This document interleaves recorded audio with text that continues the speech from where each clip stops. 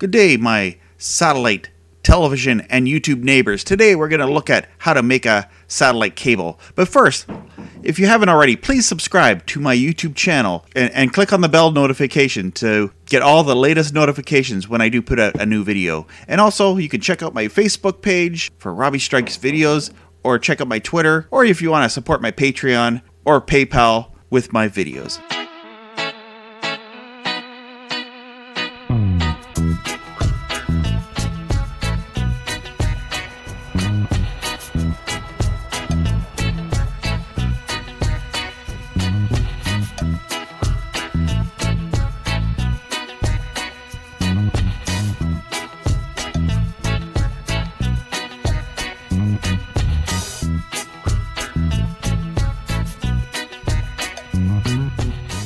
Alright, so I'm going to put some ends on the coaxial cable. So this might be something you might need to do. And I just need a short run of coax cable, like a foot and a half or whatever. But I'll show you how to do that. Now I got some tools here. Now, in the past, I have always been using one of these. These are a screw-on F connector type thing. And they've done okay by me, but because we're getting more interference with 5G type stuff, I've wanted to step up and have more of these type things. You get these I got these at Home Depot. Another place you can order online is these these rubber-ended water type of F connectors. And if you order these from China, you can get them pretty cheap. They got a bag with 10 for a couple bucks. Home Depot is a little bit more expensive, but you want to be careful. You can get some really cheap ones, like these screw-on ones, that are just like really cheap and they don't fit on very good. They're actually smaller. Get it in there closer. These are the cheap ones. They're thinner. This is the good quality ones. I recommend these better quality ones if you can. I ordered some of these really cheap ones. I'm very disappointed in it. I don't even really want to use these on anything. So if you're in a binge, you don't have one of these tools, you can do it. Now, for cutting it, you can get one of these tools. I don't really bother with these. Throw that in the garbage. No, see, I just found the blade's gone bad really soon on that, and it's just not happening. Make sure you get a blade that works. So be very careful. Disclaimer: be very careful if you don't feel comfortable doing this. Do this at your own risk. Blocking the shot here. So you just kind of go around this. You can go around it lightly. And then I always feel like you're cutting plastic and then you'll feel the metal underneath there. And you stop cutting at that point. Got an end. Now what I do is I bend this. I'll just do it here. So you can see that it's kind of bending away there. Your shielding should be there. Now I just sort of pull it back like this. Bring that back.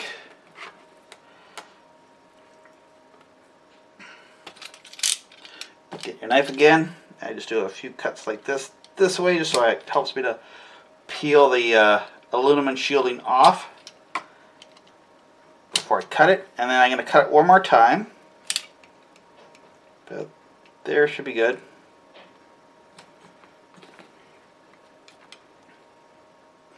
You can even just run the wire over your blade. Just sort of turn it around. Get your cut here. Yeah. Just go around that. Should have a little cut there. You should pop right off like that. There's the other end of the cable. So I just take my fingernail here and peel that back. There. Should look like this. You have your little bit of white end there, and you get that. So you take one of these compression ends. Now that I got the tool, I'm putting more and more of my accessories on one of these compression fittings. So you have it on the cable and you just force it until you see the white to where the white part there. So the white, you should see the white part right up there. So you put the cable, the little coax bit, right in there where there's a little spot there for that. Go in there and just try to do it in the shot there. And then I'll close down and you'll see it compressed together like that. And then, there you go. It's nice and crimped there. So you got like The end's about that long there because it pushes it in. So I'll show you here how it looks before and after. So you have the before where it presses it in, and this is where after it has it crimped. So you do that on each end like that.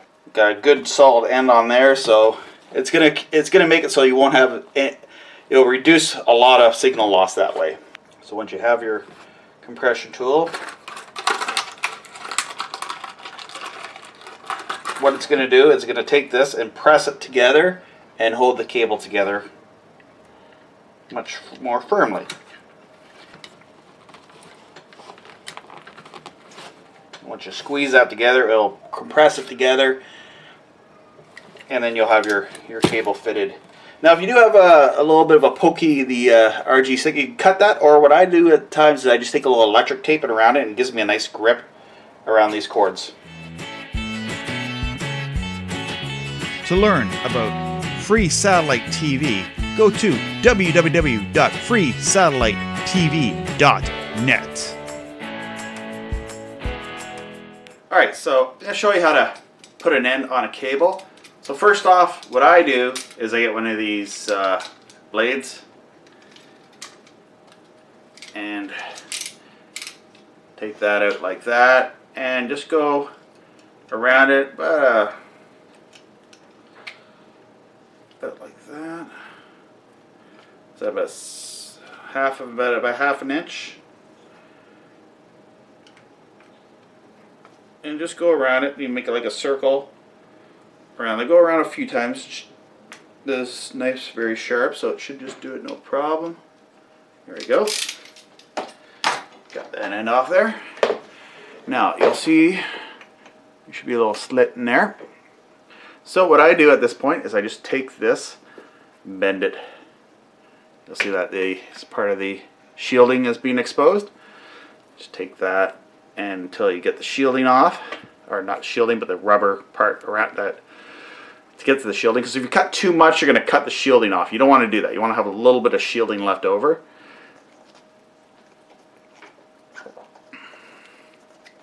There we go. Got the little rubber end here off.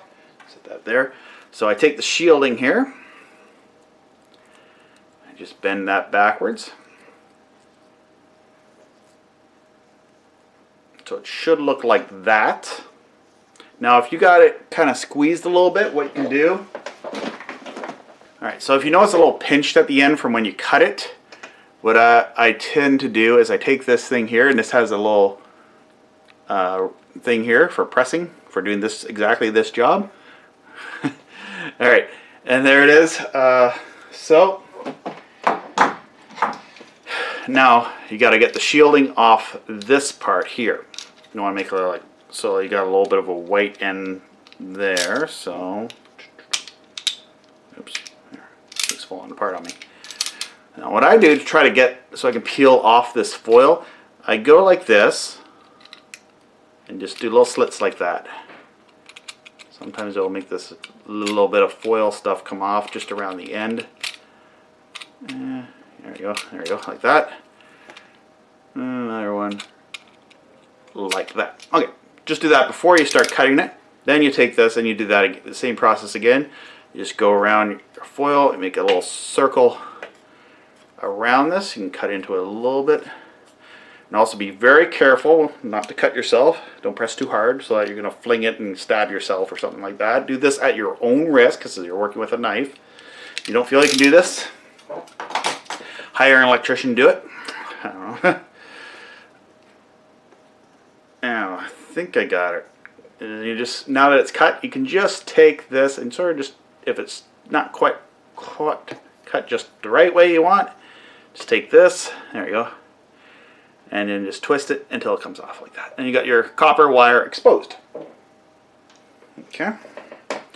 Now this is the part where you need your nails. You sort of go and make sure this stuff here around the tip is all cleared off, because you don't want this metal shielding on the outside, especially with satellite, touching the copper, because there's electricity running through here, so there'll be a positive and negative.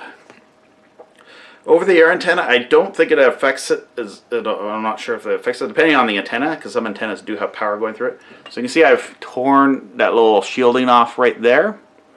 So I'm just going to tear that off, just so I can get a nice rip off here. Sometimes I can't get the stuff off at all, so I just leave it as it is, but it helps to eliminate any shorting in it. There we go.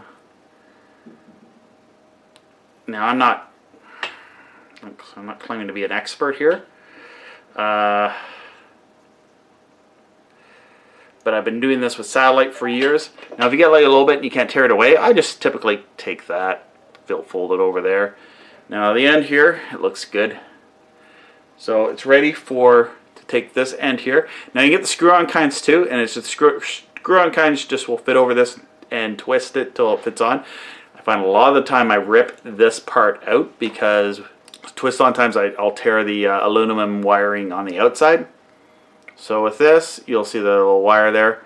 Just put that part right over it like that, and just press that in. Let's force it in there. Some of these fibers are falling off of my hand. And you can force it. Now if you have like a hole or a tool, you can force this wire in, just sort of get that in there. And you should see, let's get it in the light, you should see it coming through there. So you can just press it against something like a table, or find a grilled plasticky thing to press it in so that you can push the coax through. So I picked this tool here. I picked this up at eBay. You get these for like 20 bucks. Not too bad. They're just... How this works is you put the cable in there, and there's the little piece of like your coax, your copper end, you put in there, protects it, and it just compresses this. So what happens with these compression ends is this part kind of gets pushed in there and compresses it down. Should hold it on really good. It should. Hopefully it does. And so you just set it in there like that, get the piece in there, and then you just squeeze it together like so, and you see it come together there as it moves. It presses it together. I think it actually doesn't take much to do it once you get it going. And it's on there pretty good. Simple as that. Definitely a lot of people, I used to work for a lot of people, and they would swear by these things. To do it, I was using the twist-on ones, but definitely if you want everything, you don't want signal loss, you want everything done right, get one of these things.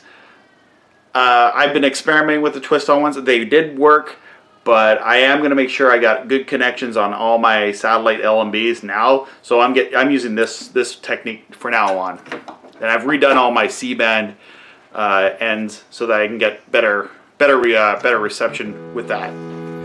So once again, please subscribe to this channel.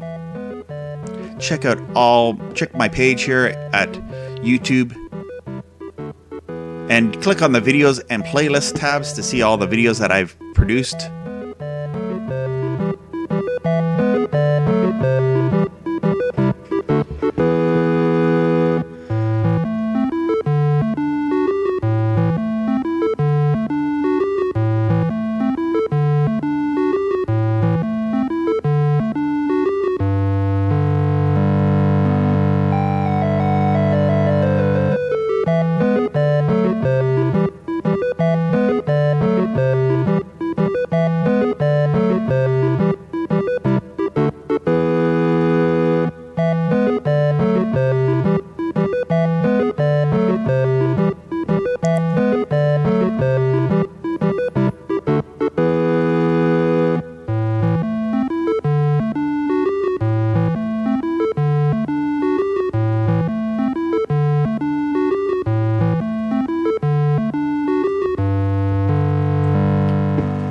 Also check the playlist tab.